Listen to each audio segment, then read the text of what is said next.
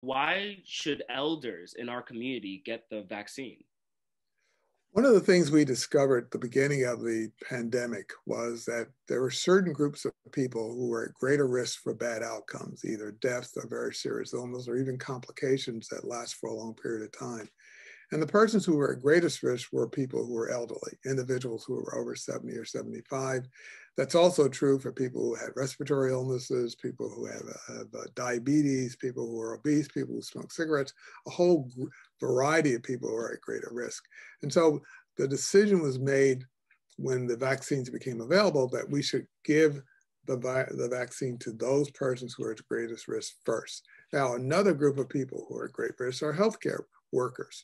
And so people, not only doctors and nurses, but anyone who works in hospitals and has contact with people who have COVID-19 to treat them. And so that's one of the reasons why in most states, those individuals received the vaccine first as well.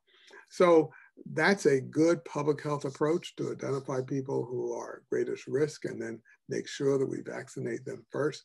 In some states, you're seeing now that restaurant workers, cab drivers, police, teachers, a whole variety of individuals are moving into the category where they should be vaccinated.